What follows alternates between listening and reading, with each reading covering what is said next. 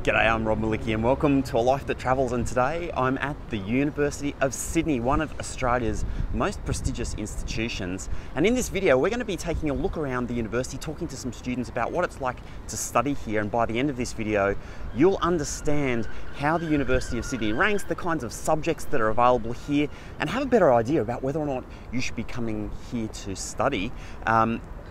Is this going to be good information for you? Yes, absolutely. I've been working in the Australian higher education sector for over 20 years, so this is going to be great information for you. Let's get started.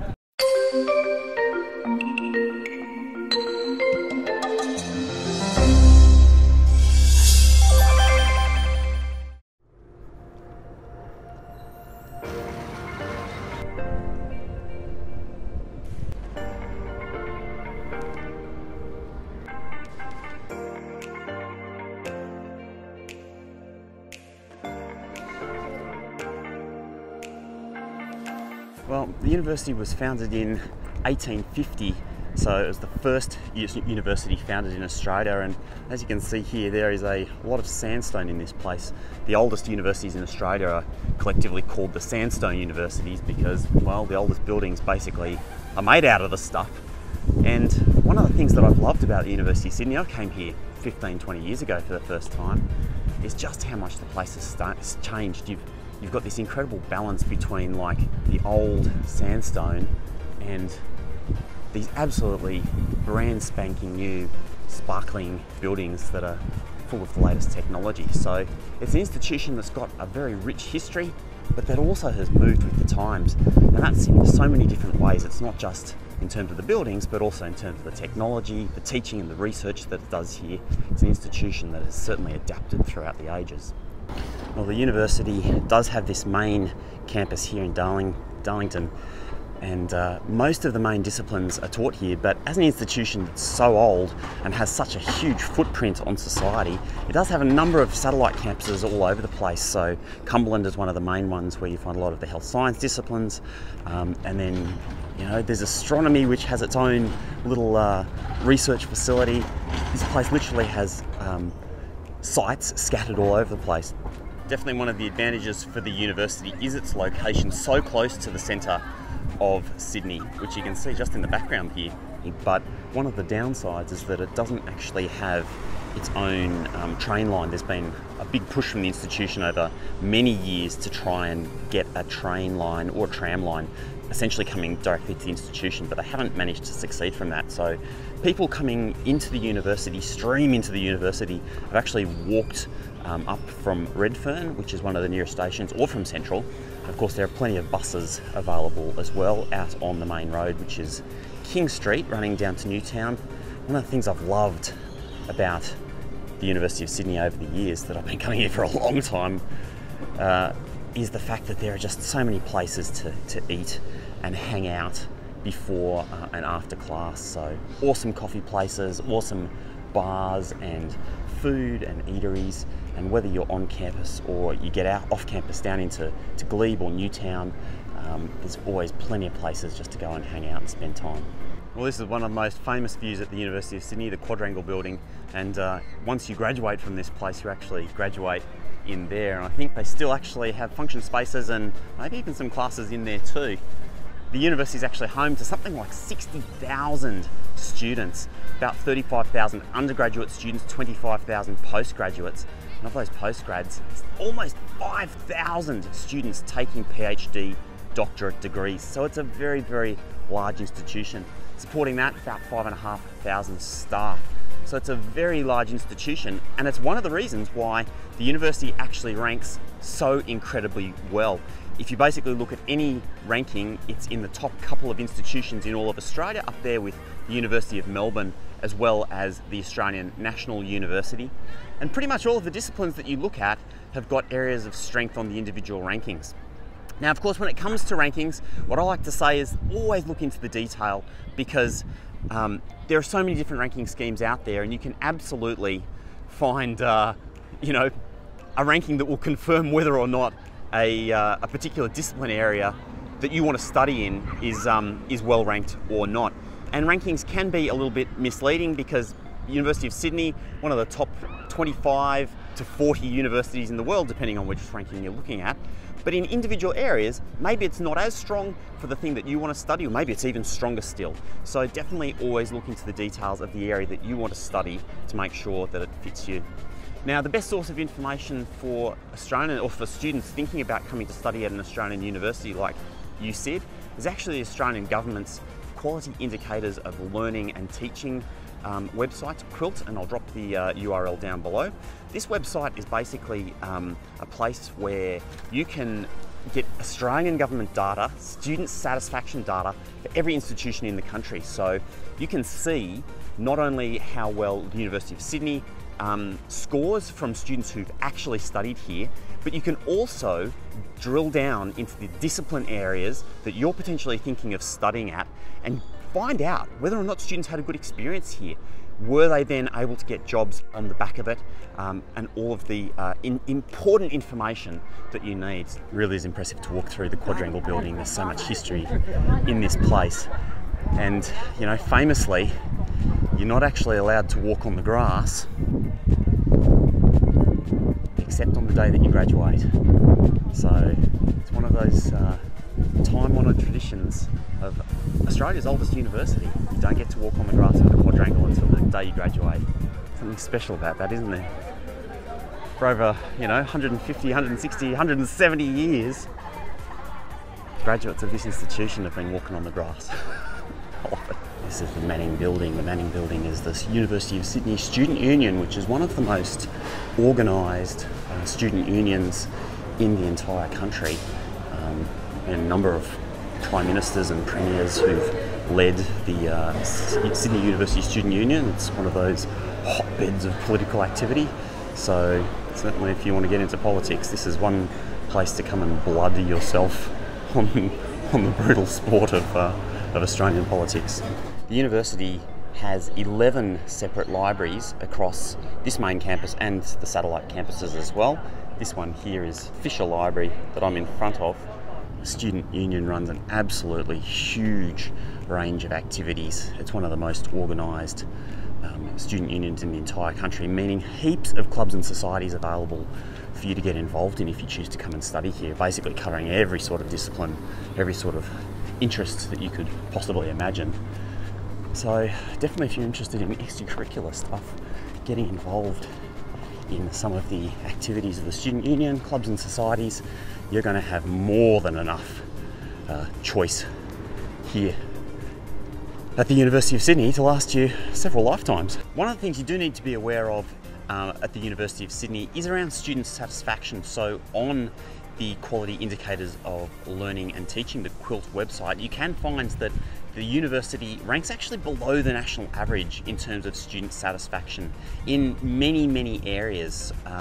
So the national average in overall satisfaction for teaching and learning and their overall experience at the university is 80, and the University of Sydney, including in many academic disciplines, actually comes in underneath the national average. Now, the thing to remember about these rankings is that they're impacted by things like the size of the institution. So a university like Sydney, which is a huge institution, you know, maybe students are getting less of the hand-holding effect. They're getting less personal service and less personalised attention, and therefore those kind of student satisfaction ratings may be a little bit lower than you might expect at smaller or more niche institutions. Tell me what it's like to be a student here. On the whole, it's pretty good. I have to admit, I'll give credit where credit's due. On the whole, it's pretty good. For me, I'm someone from Western Sydney, so when I actually got here, I got here through scholarship. Cool. And I was told by the teachers straight away that we might not be liked by other students, but the teachers like us because we're hard workers. And I went, okay, that was a little bit of a strange start, but sometimes you can feel if you're different. But it's not a bad thing. I mean, on the whole, people are really nice. The teachers are really accommodating. I think though there's a lot of things that could be really improved, especially student support and the infrastructure, because here your teachers care. Like, they're good teachers, they're good at what they do, and they care about you. So what's the atmosphere like here on campus? Very relaxed. Yeah? It is a very relaxed university, I have to admit, but in a good way. Like, it's Tell me more. Why do you think it's very relaxed? What kind of gives that impression? Like, we're in this like really nice place. You know, there's heaps of open spaces, good nice cafes, sunshine as well. Like I think they've definitely accommodated the way they've built the buildings and the open spaces for kind of the atmosphere as well. Yeah. I mean, if you get to, because if you're at university, you will be studying to late hours of the night. You become best friends within your library with like your seat that you like, because you'll be there. And it's true. But I remember to this day, I love going up to level 6 in one of the libraries because you can see the Anzac Bridge. Oh, very nice. Because it just, the height of this building and nothing else blocks it. You can just see it and it's beautiful. Awesome. It kind of reminds you there's hope on the outside at whatever time it is at night that you're trying to finish this essay. Nice. But like that's the thing, there's a lot of green space, so they're definitely accommodated for that, and I think that's good. Is it easy getting here? Because there is no mainline train that sort of stops at the university. No. I think it depends on where you're from. For me, I have quite a long journey. I've got an hour and a half each way, and that's door to door. But basically, if you catch a train to Central and catch the bus and they take you straight up Parramatta towards Parramatta Road, or Redfern, it's about a 15-minute walk to the centre of campus. Okay. So it's not too bad. And if you're staying here late at night, the main library that's open 24 hours has a shuttle bus to Redfern. So I thought that was quite good. That's good. They're really big on societies. All these clubs host different events. They've got a theatre here. There's a gym you can join if you're into fitness. There's there's a bar. I think there's about 3 bars. I think, there's definitely something for everybody. There's hangout spaces. Like, I think they're really good. There's nap pods. That's handy. I also love the fact in USyd that, you know, Newtown right there, Glebe just over here, CBD, Chinatown not far away, so plenty of options here. It's pretty close to a lot of things. Yeah. I mean, no matter where you are, you can really, you've got options, I think. Even if you finished uni late, you can go out. You know, I think you've always got an option, which is good. Yeah. The libraries are great. You know, most of them, I think they're open 24/7, which is really helpful if you are someone that's working part-time and, you know, you're taking either night classes in your postgraduate degree, or, you know, you're sort of trying to juggle a part-time job with full-time uni. So that was really helpful for me, and I think it's great that, you know, there's lots of little areas where, you know, you can heat up your food, there's water all over the campus. Just things like that make, you know, just if you're going to spend the whole day here, it makes life a little bit easier, which is what I had to do for my science degree. You know, I couldn't just come in with like one handbag, it was like a backpack for the day, you know, with food and everything. And it's close by to Central Station. You get 1-to-1 bus from Central. You know, it's a 15-minute bus ride, so it was pretty easy. And like the grounds and campuses are really, really nice. Like, it's super beautiful. Pretty. Yeah, the facilities are really, really top notch, and they're always constantly building new facilities as well, which is really nice. A bit unfortunate that some of the best sort of came out after I left, but it's great to see a lot of the buildings being updated as well. Sydney University has like an O week leading up to, I think, before classes start, and they have stalls set up of all the different clubs and societies that you can join, and there's like pretty much everything, like from drama to chocolate society to science societies, everything. So signing up to that was just a chocolate society. There is, yeah, it was great. They actually used to have little stalls where you could then have like chocolate pancakes and things like that. If you were a member, you could get it for free, and then if it was like if you weren't a member, it was like $2. So it was that really sounds like good. a really good investment. It was great. That's what I thought too. Exactly. Yeah, it was really good. You often see people doing campaigns. I think towards the end of the year, they always do different campaigns, and you know, you get to vote for who you'd like to be sort of representing students in different aspects. But yeah, no, it's really good. Awesome. Yeah. Cool. Let's talk a little bit more about rankings. The university not only ranks extremely well in Australia, top 2 or 3 usually in the broad rankings, but in discipline rankings ranks very strongly in Australia, pretty much across the board in the top, you know, handful of institutions, almost in every discipline across the board, as well as in the top 40 or 50 for many, many disciplines. There are so many that I can't even start to count. And you can check all of those out on the University of Sydney's website. They're very good at promoting that. One of the standouts for me though is that in one of the rankings of graduate employability, the QS rankings of graduate employability, the University of Sydney actually ranks number 1 in Australia and number 5 in the world in terms of graduate employability. So if you're looking to get a job, coming to this place is probably a good move. Well, I've really enjoyed my time here at University of Sydney this morning. Great walk around. The campus is looking absolutely amazing. The university really has invested in some fantastic new infrastructure, and that contrast between like the history of the old buildings and the new facilities that they have here, it just really has a super nice vibe to it. These open spaces, plenty of opportunities for students in terms of clubs and societies and overseas study and opportunities outside the classroom. They're definitely there. Of course, as a very large university, it is one of those places where you are going to have to be a little bit more proactive in seeking out those opportunities. We've heard that from some of the students. Great time here at University of Sydney, and I can tell you what, if I had a chance to study here, I think I would be very happy indeed. I'm Rob Malicki. It's been great chatting with you, and I'll see you next time on A Life of Travels. See you later.